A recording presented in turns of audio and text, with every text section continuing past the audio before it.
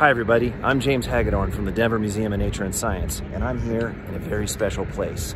High in the mountains of Colorado, not too far away from Denver, I'm sitting here next to some layered rocks that have been squished so that their minerals sealed together to make a very hard type of rock called gneiss. This rock is over 1.5 billion years old. That's almost a third of the age of our planet. But it isn't just the rock here that's special, but it's the operations that are happening behind me. I'm here in one of the largest rock quarries in the Front Range of Colorado.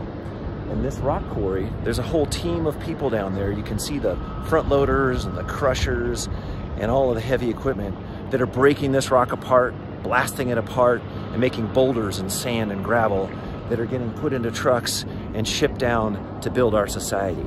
Every one of us uses between 12 and 18 tons of this rock a year to build our sidewalks and our roads and other infrastructure. A lot of fun, a lot of useful geology.